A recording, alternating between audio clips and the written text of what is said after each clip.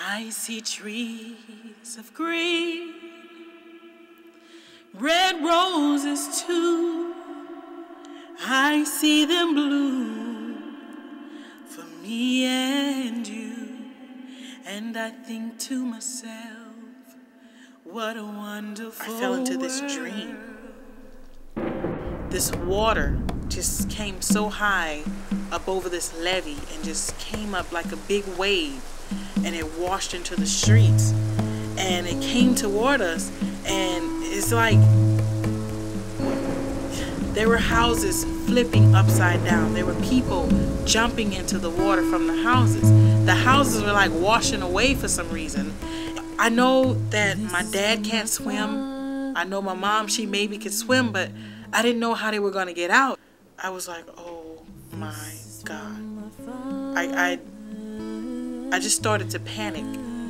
I was so glad that it wasn't real.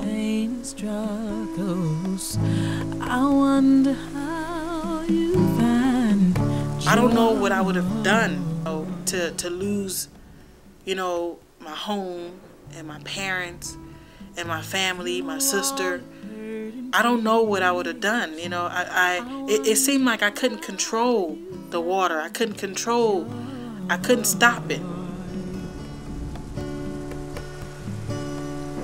Cause nobody knows, only God knows what you're going through. Yeah. Nobody knows, only God knows what you're going through. Nobody knows, only God knows. I was so happy that it was a dream.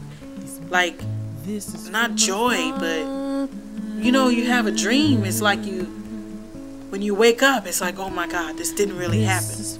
It was a dream. Thank you, Cause nobody knows, only God knows what you're going through. Yeah. Nobody knows, only God knows what you're going through. Nobody knows, only God knows. But I know He's making our way. Yeah.